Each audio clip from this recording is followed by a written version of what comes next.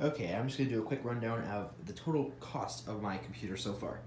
This does not include the RX 5700 XT, which I'm still saving up for. We'll get there one day. Okay, starting off with the PC.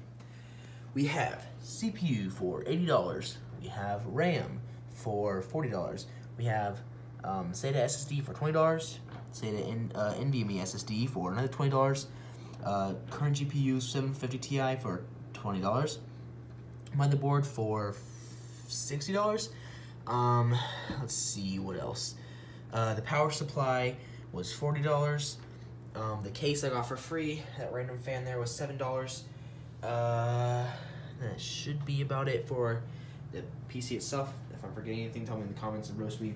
Then we move on to the actual setup. We have monitor, $3. Other monitor, $3. Cables for those monitors, like $5. We have mouse, $5. Keyboard, got it for free. Mousepad, got it for free. Same with the case, got it for free.